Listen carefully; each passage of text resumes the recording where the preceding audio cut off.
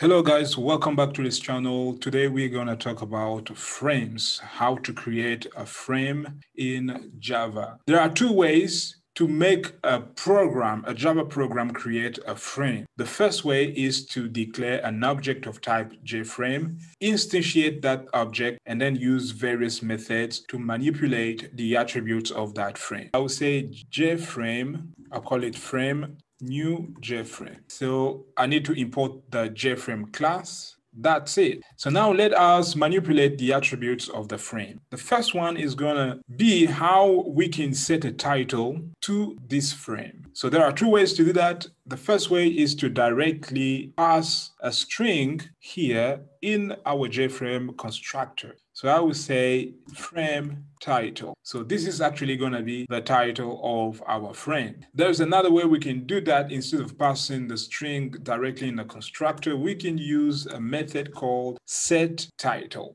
So we will say frame, that's the name of a JFrame instance, that set text. And then in the brackets, we can pass in the title. So set title here, and in the brackets, we can pass the title. So that will be frame title. Another method, useful method, is the set size. So set size method is used to define the size of your frame. So you're gonna define the width and then the height of the. So we will say frame that set size, and we will write the width 800 and the height 600. So if we run this program, nothing will show, because in Java GUI, there is a very important method that we need to always put if we want our frame to be visible. So that method is called setVisible. So how do you do that? We say frame that set visible, and then we pass in the Boolean value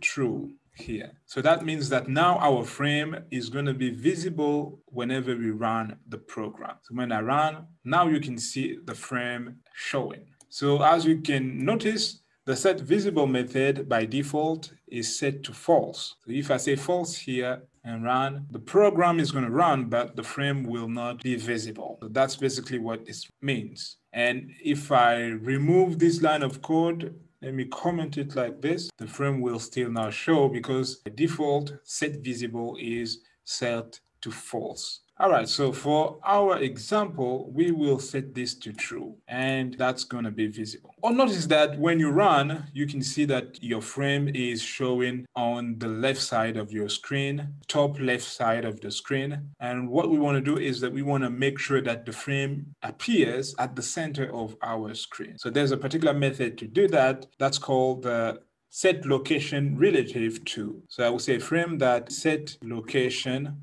relative to, and I will say no. So this line of code is going to make sure that our frame appears at the center of the screen. So now when you run, you can see that by default, the frame is appearing at the center of the screen. And note that we can also resize. Once the frame has appeared, we can resize by stretching our frame. So what if we want to make sure that our frame is not resizable? There's a method to do that, and that method is called setResizable. So we will say frame that set resizable, and we will say false here. So now when I run, if I try to resize the frame, I'm not able to do that because we set resizable false here. One other thing we can define is called the setDefault close operation. So this method will allow us to determine the action to be taken when the user clicks on the Windows closing button. Let me show you that button. See here, we have the Windows frames closing button. So when the user clicks on it, we can define various types of operations that should happen. So how do we do that? So we will say frame that set default close operation, and then we will say JFrame that exit on close. So that means that when you click on the exit button, closing button, we will exit the frame. All right, so there are various actions that we can actually use. We have the exit on close, as we've seen that. We have the do nothing on close. We have the dispose on close. We have the hide on close. These are all window constants here. So when you click, you type that here, you have these options down here. So you can choose from the list here and based on the needs of your program. But as for this example, we are gonna be using the exit underscore on underscore close. All right, so that's it for the set default close operation. One other thing that we can do is to actually change the icon of the frame. You can see here at the top here, the title bar, we are having a Java icon. So how do you do that? We are going to declare an image icon. So I'll say image icon. I'll call this logo new image icon. And in here, I'm gonna pass the path to a certain image we have in our project. All right, so if I come at my project structure here, you can see that I'm having a folder called images, and in that folder I have the my_logo.png image. So that's the image I'm going to use as the logo. So I will say /images, because that's the name of the folder that's containing the logo, /my_logo.png. So now if we want to change the icon of our frame, we will simply say frame.set icon image, and inside the brackets here we will say logo.get image. So this is gonna get the image out of the image icon here. All right, now when I run, you can now see that we don't have the Java logo anymore, but it's the image. It's an emoji image that we have as our frame's logo. Okay, so that was it. What other thing that we can do is to actually change the background color of our frame. How do you change the background color of a frame? Normally, for other GUI components, we directly use the set background color, but with the frame, that will not work. Let's try it. Let's say frame.set background, and then I would say here, I would say color.red, for example. When I run, okay, let me import the color class. If I run this, you see nothing is happening. The color red is not showing. So this is because we need to use a method, a particular method called getContentPane, to make sure that we are getting the content pane of the frame. So we will say here, frame.getContentPane, open and close the bracket, that set background color. So this is going to make sure that the color that we are changing is going to be that of the content pane. And for your information, the content pane is actually the inner area, below the title bar and inside our frame's border. So now you can see having a red color as we defined it here in our set background method. So when it comes to colors, we can actually use RGB instead of using, default color names like this. So we can use Rgb Color Code. So how do you do that? Inside the brackets here, I will simply say new color, and then in here, I can specify the color. So now this is an Rgb color code. When I run, you can see we are having a different color. All right. If I change a little bit the code, this is a different color. Apart from the RGB, we can also use an hexadecimal color code here. So that will be like this, use a 0x, and then you can put in the color code like this. Now, if I run, there you can see a different color on the screen. With a frame, there's also a concept of layout manager. So a layout manager is actually a Java GUI class that determines how the various components that you will add on your frame will be aligned and positioned.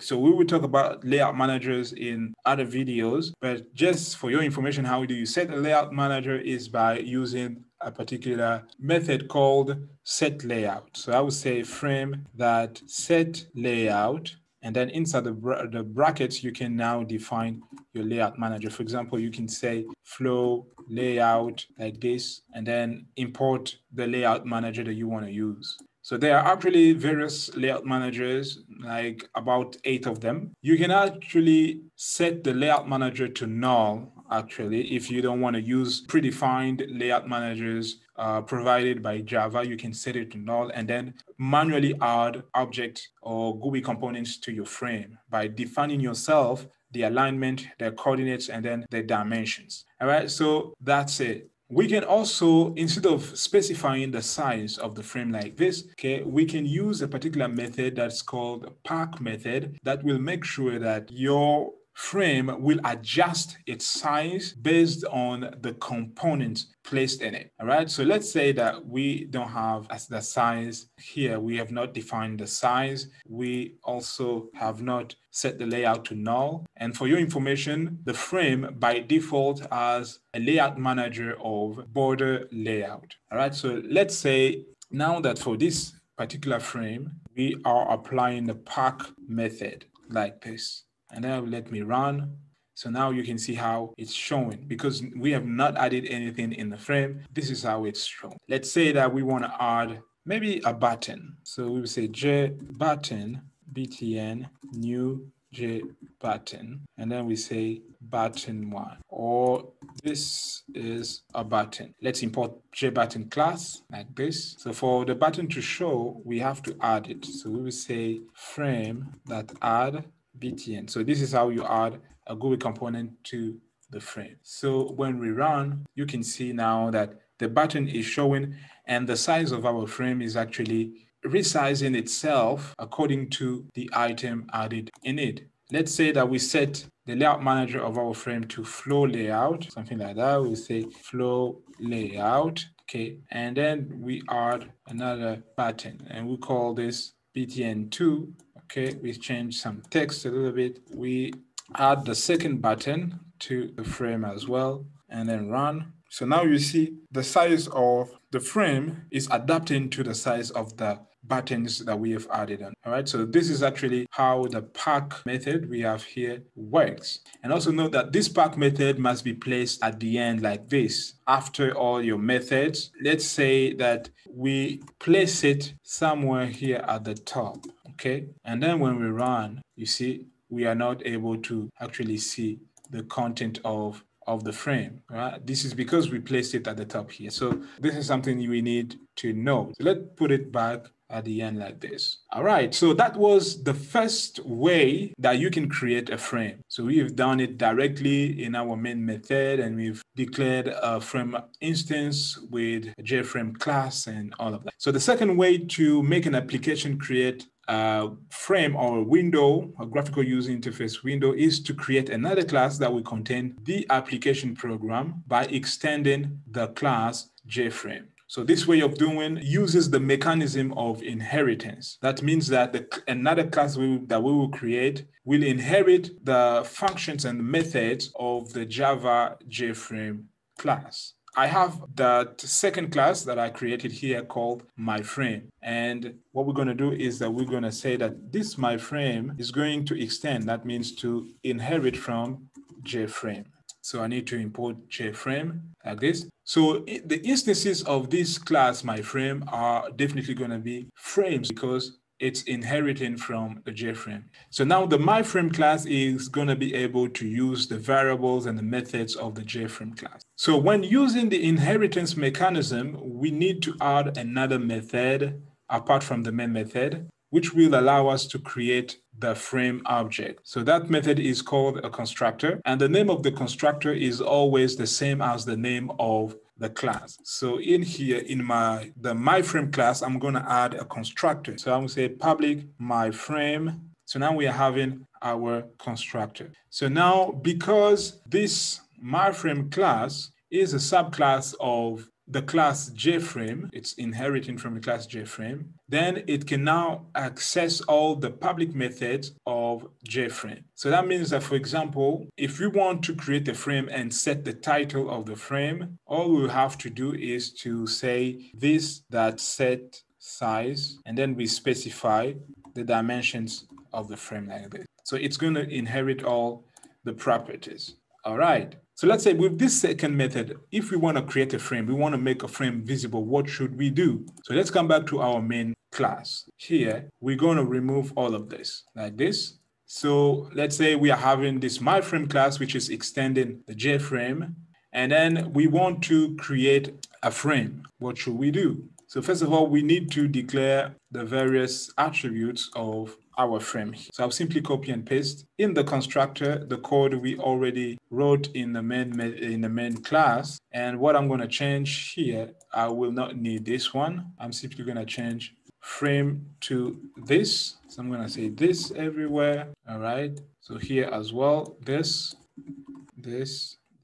and then the last one will be this. Okay. So why are we saying this here? So we know that all these methods are method contained in the JFrame class. So this here is making reference to the Myframe class. And we know that the Myframe class is inheriting from the JFrame class. So any instance of the Myframe class is going to be a frame. Okay. If we run, nothing will happen because we still need to tell our main method here that we want to create an instance of type Myframe. So we will say Myframe at frame. We instantiate that by saying new Myframe.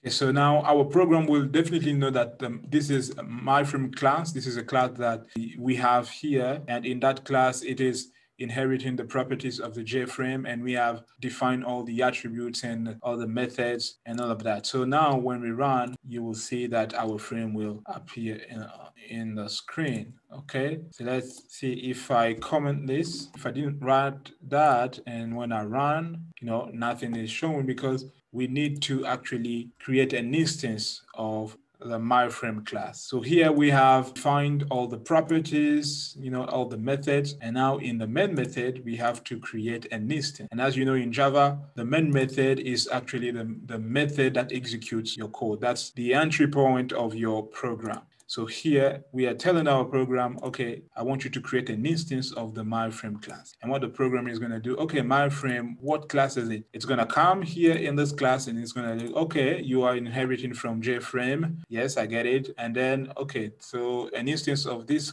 class is going to be a frame. I get it. And okay, you said that the title must be frame title, this relative, resizable, icon, image, content, set background, and all of that. Okay, I'm okay with that. And then I'm going to return this frame to you based on what you defined in the Myframe class. So guys, that was it on the frame, how to create a frame, how to make your Java program create a graphical user interface window or frame, and how to define the various attributes of your frame, like to change its background color, set the title, its position, and the layout manager, and all of the other attributes. I hope this video was informative, and please don't forget to like, to share, and subscribe to this YouTube channel for more videos like this one. Let's meet in the next one.